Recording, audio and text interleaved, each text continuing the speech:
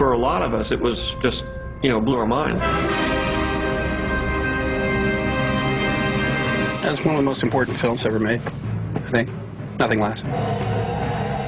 In 1968, one daring film took the world on the ultimate trip and provided a blueprint for America's voyage to space. When the astronauts in real life got to the moon and were asked what it looked like, they said it looks just like 2001. In 1969, when Richard Nixon asked his space advisors, what are we going to do after Project Apollo, they basically came back with 2001: A Space Odyssey. How 2001 inspired our exploration of the cosmos, reinvented science fiction, alerted us to the dangers of artificial intelligence, and emboldened the human race to continue its search for something greater than itself. 2001 made me feel that this was indeed the future, that technology was coming and it was going to be unbelievably exciting.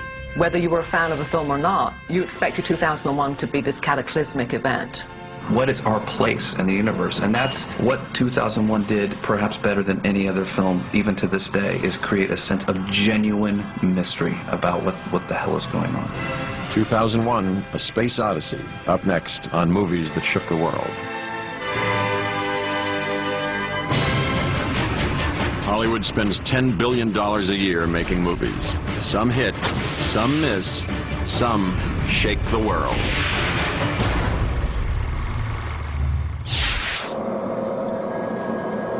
Open the pod bay doors, Hal. I'm sorry, Dave. I'm afraid I can't do that. In April of 1968, 2001: A Space Odyssey launched into theaters across the country. The buzz about that film was so extraordinary. 2001 was the most anticipated picture of its time. But at its world premiere, the masterpiece that would go down in history as one of the greatest films of all time was deemed less than stellar. A quarter to a third of the audience walked out. Rock Hudson walked right past me saying, will somebody tell me what the hell this movie is about? The film was critically panned, like bad. Like people said it was a piece of There was one critic that said he deserved corporal punishment. I think that's a bad review. People did not know, or didn't seem to realize they had seen one of the greatest films ever made. 2001 would survive the early condemnations and inspire an unlikely audience, in part because it captured the dreams of a nation.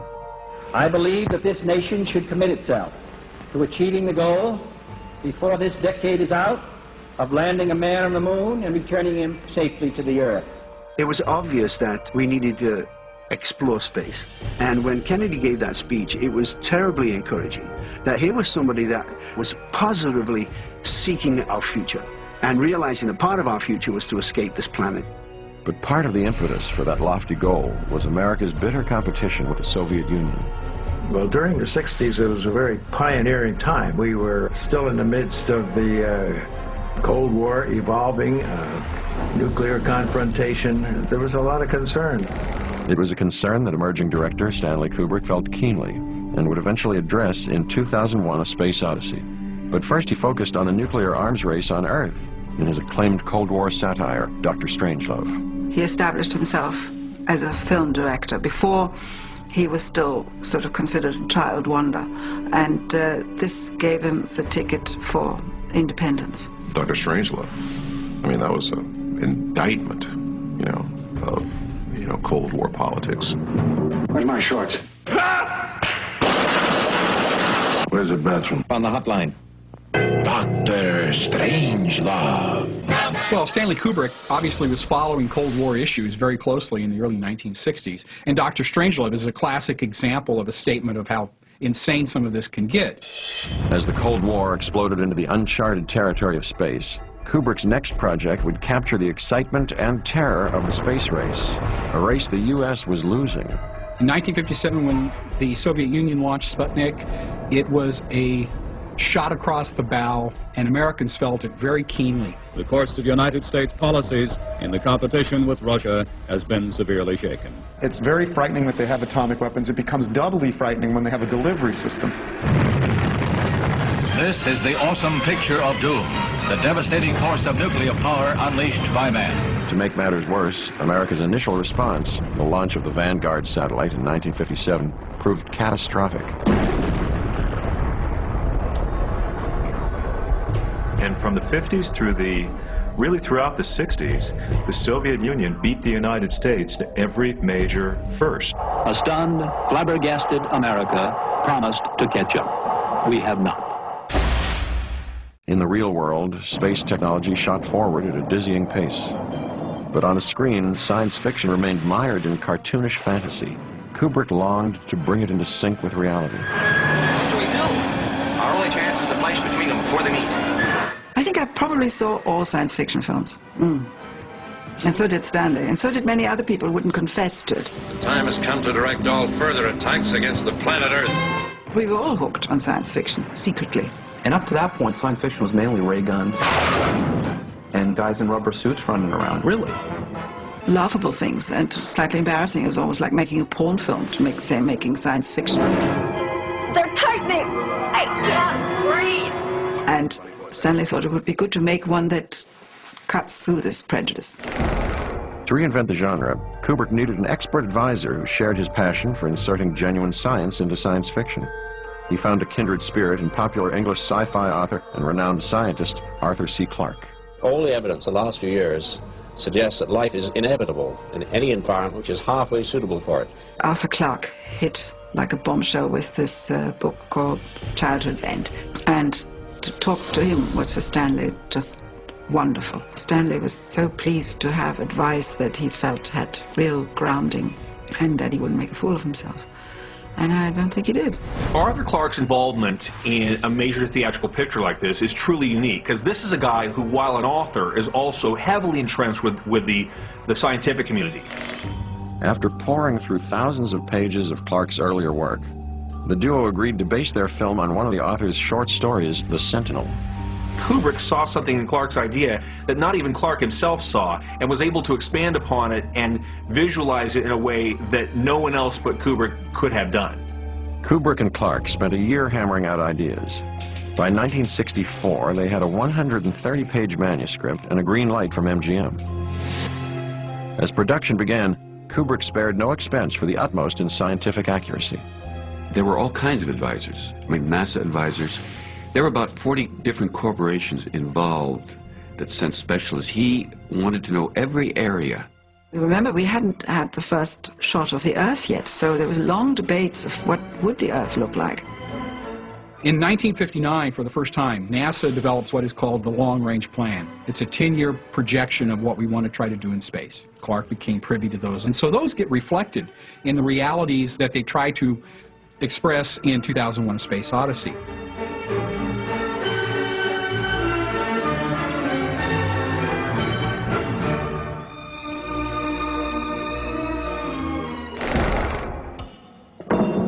There's so many iconic moments in the film that are part of our vernacular as a culture. The single finest edit in all of movies is in that movie.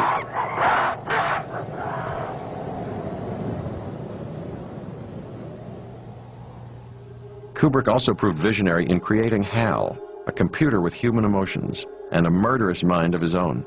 In a rage, HAL kills most of the ship's astronauts.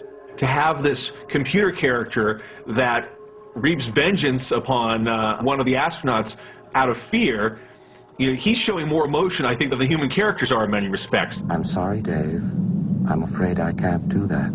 And that, till the end, when Hal is singing, you know, Daisy, Daisy, give me your answer. It draws you in because you're kind of going, is this machine dying? And you actually feel a little something for it. Stunning. Stunning. Kubrick was famous for his cinematic vision, but infamous for his closed sets and inflated budgets. I remember Stanley thundering down the phone, defending, attacking, and explaining continuously. If I were an MGM executive with a director of Kubrick's reputation and someone who's basically hiding what he's doing as he was, I would go, oh no, kiss this investment goodbye. It is everything that scares studios. It's something that's difficult to understand. It's a filmmaker who doesn't like to share what they're doing. And the end result is something that everyone interprets differently and no one can agree on.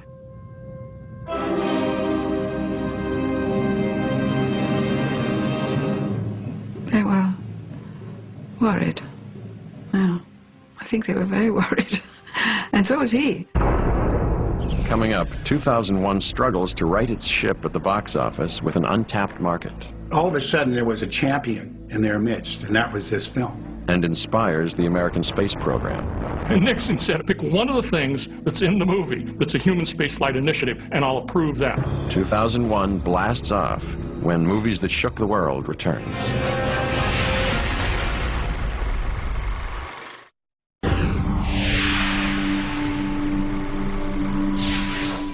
Stanley Kubrick's 2001 A Space Odyssey had visualized the reality of space travel. But to Kubrick's horror, early press screenings for the critics proved disastrous. They left in droves. It was a terrible reaction by the audience. The story was uncompromising. It was a very difficult story. It was very slow to reveal itself, and it was an art film. The ending was mystifying, a real head-scratcher. The rebirth, the old age, the travel, the isolation. People always say, oh, I don't care about the reviews. He cared desperately, and he hated himself for caring so much. Fearing a public backlash as brutal as the critical reaction, Kubrick cut 19 minutes from his Space Odyssey just before the film's wide release. Stanley had practically lost his voice with exhaustion, and I just fell asleep and woke up to hear disc jockeys saying, people are standing around the block, this is a fantastic film. Here's this movie that, you know, the mainstream critics just didn't get it, but this underground culture was saying, you've got to see this is just amazing. Driving this box office revival was a generation of young hippies whose passion for the film spoke to the turbulent years that preceded its release. 1968 was the ultimate nightmare year for the United States. Martin Luther King was killed on April 5th, and then just a few weeks later, Robert F. Kennedy was killed. It was the year of the Tet Offensive, when most people became convinced that we couldn't win the war in Vietnam. One of the reasons I think that teenagers and the counterculture embraced 2001 was it definitely said, you know, there is a future, and it can be changed. Played for months or years, and they would go back again and again. For a Hollywood movie to be about spacecraft and the future be treated as a hippie artifact, it was such a peculiar response. Probably because they smoked one before they went in. But they certainly loved spaceships, man. People were smoking funny cigarettes or taking funny little white pills or whatever, you know, and tripping out on this film. I probably didn't need a smoke, but I did. Kids actually lay on the floor in front of the screen to see that sound and light trip when Dave Bowman goes through space and time. I don't think the MGM marketing team was necessarily targeting the counterculture to begin with, but when they saw that the hippies were going to 2001 in droves, I think that's when the Ultimate Trip tagline came about. The movie became an ultimate artifact of the 1960s drug culture. But psychedelics weren't the only trip that defined 2001. The hippie generation also saw it as a form of alternative spirituality. A lot of churches were very establishmentarian, and kids didn't like that. So people were beginning to investigate alternative spiritual paths. Maybe God isn't this great-faced dude with a beard, you know, sitting on this throne. Maybe God was this incredibly positive energy, and there it is in space, and we're moving towards it. What's wonderful about it is you can actually make a case in looking at the film for that being what it is. People with a faith feel protected, and those without a faith long for something. For some, 2001 reimagined the divine. For others, it indelibly marked how they viewed the physical heavens. For the time, it was the best picture of what the Earth looked like from space, and it was entirely created in the studio. You bought it. You bought the ships, you bought the suits, you bought the station, you bought all of the equipment, you bought everything. They did it beautifully. The lunar footage on 2001 is very impressive because we had not yet been there. And you forget now, because you see it, and you assume we had already been there. It picked up on that suspense. Are we going to make it? Is it going to happen? 10, 9, ignition sequence start, 6. We have 2001 coming out just in the epitome, the excitement of who's going to get to the moon first.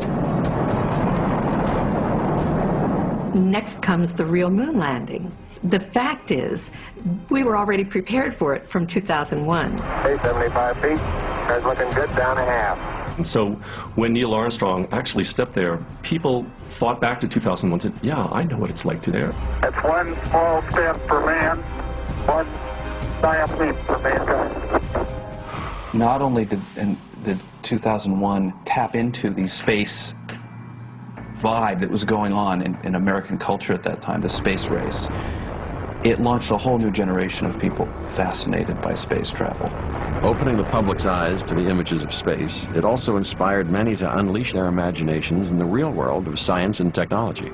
When I talked to people in the aerospace defense industries after they saw that movie, and this was in the mid-70s that I started this conversation, what inspired you? And frequently I would hear Arthur C. Clarke, the 2001 Space Odyssey movie, because that was where many of us first got turned on to the visuals of what was possible in space. One mark of a first-rate scientist is an interest in science fiction, and conversely, one mark of a second-rate scientist is a lack of interest in science fiction. I can't tell you how many 45, 50-year-old guys come to me and say, I started my own computer company because, or the guys in our company name our computer Hal. I mean, that is a huge undercurrent. But perhaps most influential was 2001's effect on the development of America's space program. In 1969, when Richard Nixon, the newly inaugurated president, asked his space advisors, what are we going to do after Project Apollo, they basically came back with 2001: A Space Odyssey. It became an interesting and useful kind of public marker of what is possible. Nixon rejected it. Nixon said, we can't afford it, and he said, basically, pick one. Pick one of the things that's in the movie that's a human spaceflight initiative, and I'll approve that. So the winged space shuttle you see, actually run by Pan Am in the movie, was what NASA selected to spend the 1970s developing. And that, of course, is what we have today in the modern space shuttle. The realism of the film and its realistic approach probably will never be done again quite in that way until, I hope, one day someone like James Cameron takes a damn film crew into outer space and makes a movie in orbit. Coming up, in 1968, 2001 changed the world and the space around it. But would its vision hold up at the turn of the century? 2001 had a futuristic, utopian ring to it. It's lost it now, hasn't it? The real-life legacy of 2001 blasts into the 21st century. And liftoff of the Delta II rocket carrying the Spirit from Earth to planet Mars.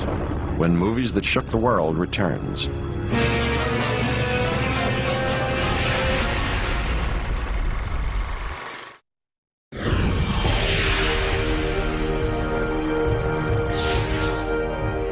In 1968, 2001: A Space Odyssey emerged as the third highest-grossing film of the year.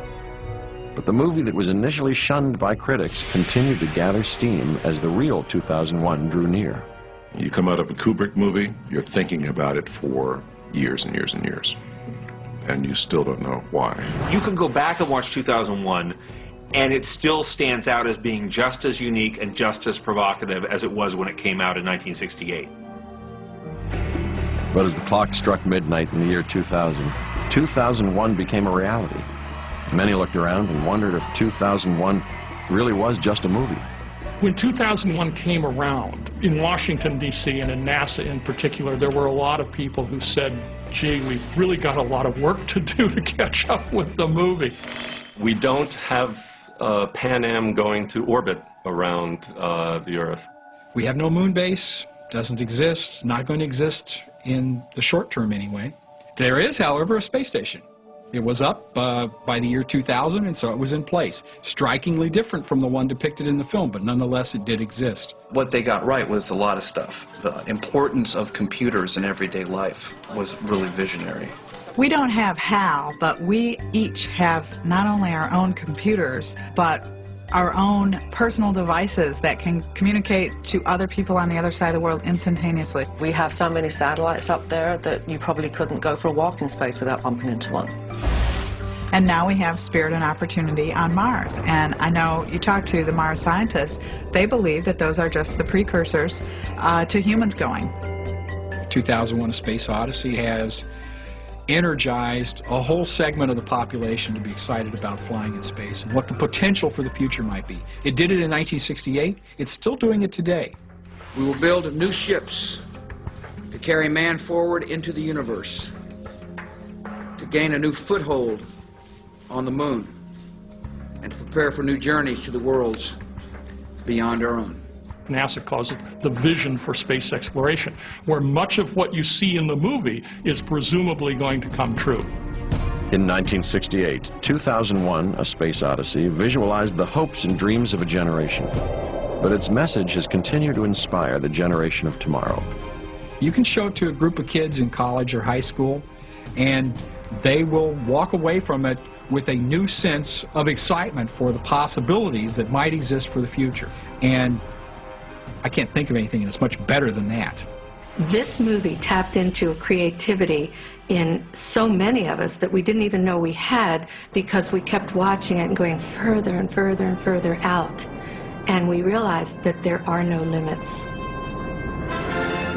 We're going out to find out what the is going on. You know, what is happening? What is our place in the universe? And that's what 2001 did, perhaps better than any other film, even to this day, is create a sense of genuine mystery about what the hell is going on. Just have to think big, not small.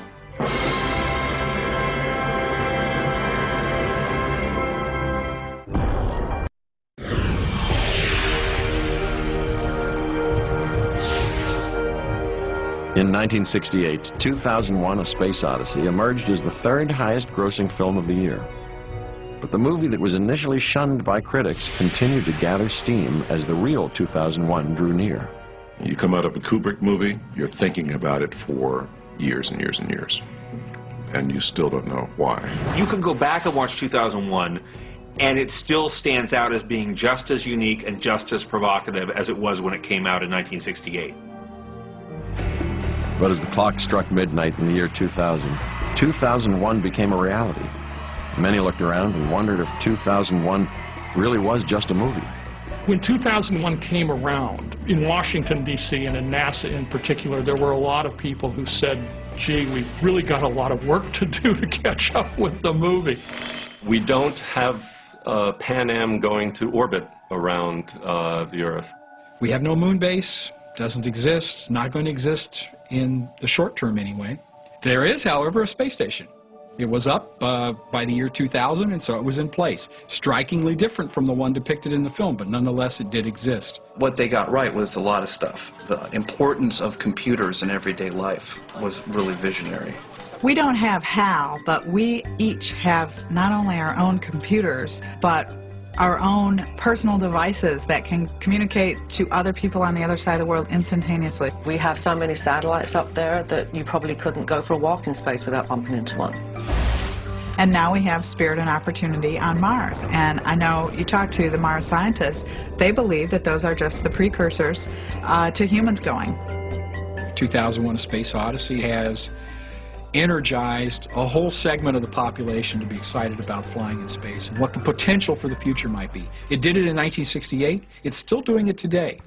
We will build new ships to carry man forward into the universe, to gain a new foothold on the moon, and to prepare for new journeys to the worlds beyond our own. NASA calls it the vision for space exploration, where much of what you see in the movie is presumably going to come true. In 1968, 2001: A Space Odyssey visualized the hopes and dreams of a generation. But its message has continued to inspire the generation of tomorrow. You can show it to a group of kids in college or high school, and they will walk away from it with a new sense of excitement for the possibilities that might exist for the future.